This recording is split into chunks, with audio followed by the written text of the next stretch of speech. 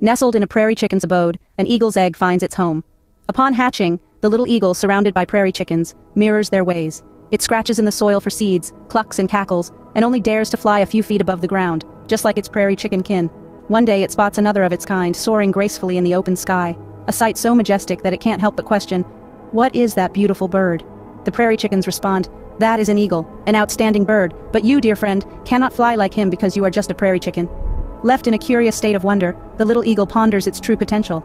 Is it destined to scratch the ground forever, or does it too possess the power to touch the sky? For the rest of the tale, click on the link in the description and unravel the mystery of the prairie chicken who was born an eagle.